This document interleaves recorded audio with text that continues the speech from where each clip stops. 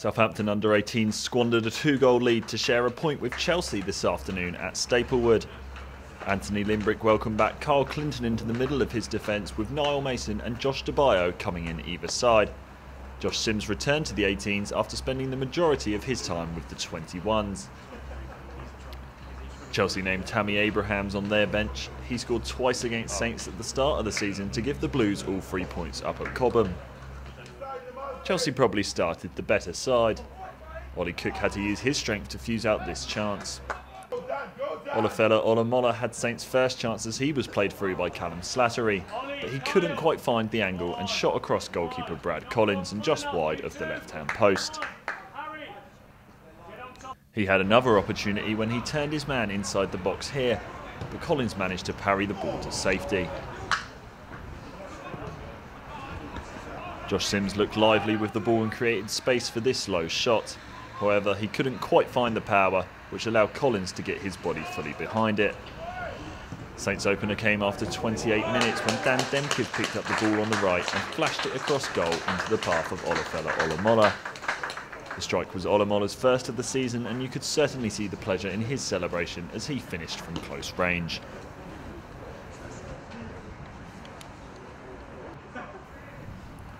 Limbrick's men didn't have to wait long for their second. This time it was a stunning individual effort from Josh Sims. A quick turning touch to get him away from the defender, and he curled it superbly over the acrobatic Collins to net his second of the season, his first coming against Chelsea on the opening day.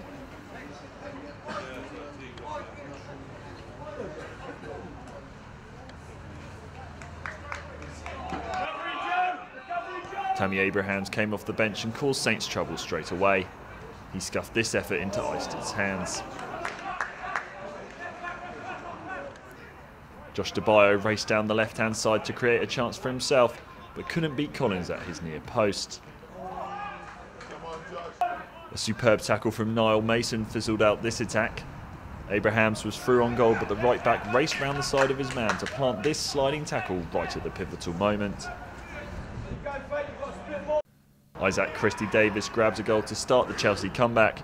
He provided this smart little dink to lob Eisted from the edge of the box.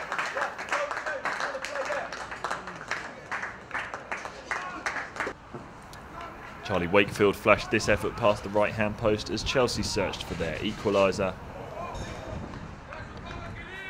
Saints almost extended their lead down the other end though. Dan Demkiv was denied by the post. He turned his man on the right wing to find space and unleashed a curling effort, which hit the right-hand upright.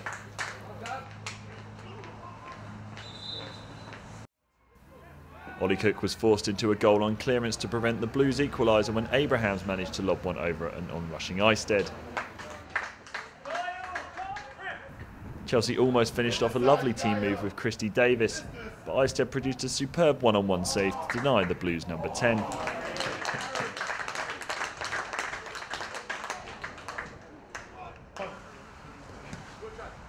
Charlie Wakefield, who was pretty active all afternoon, teed up Abrahams for the equaliser. Abrahams had a simple one-on-one finish to score a goal that he probably deserved.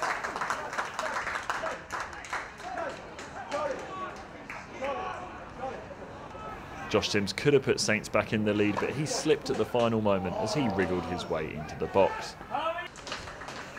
Post-match, Anthony Limbrick said despite being ahead at half-time, his team was still disappointed with their first-half performance. Anthony, is that a point earned today or 2 points lost in your mind?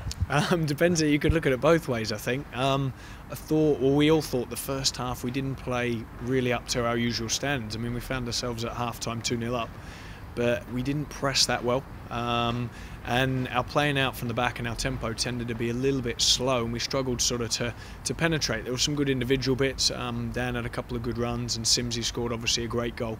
And it was nice to see Fella scoring the first half, and Niall with a good cross. So apart from those 2 or 3 little bits and pieces, we came in at half-time. We weren't really happy as a team how we played, even though we found ourselves 2-0 up against obviously a very good Chelsea side.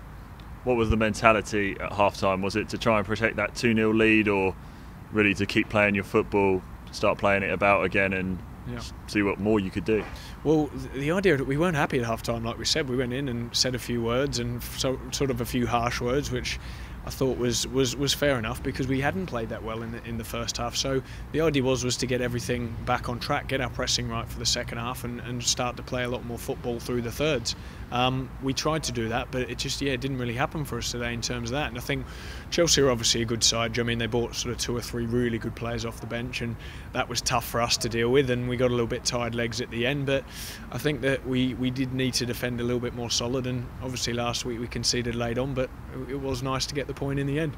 Yeah, how do you think your defence coped with Tammy Abraham, because he did make a big impact for Chelsea, didn't he? Yeah, I mean, I think they must have been resting him next week for the FA Youth Cup on Tuesday against Leeds. And yeah, he's a threat. He runs in behind and works the centre halves. And all in all, they dealt with him fairly well, but just switched off just for a little bit of a second there when he ran off the back shoulder of one of them and ended up scoring. But yeah, he's definitely a handful. Yeah.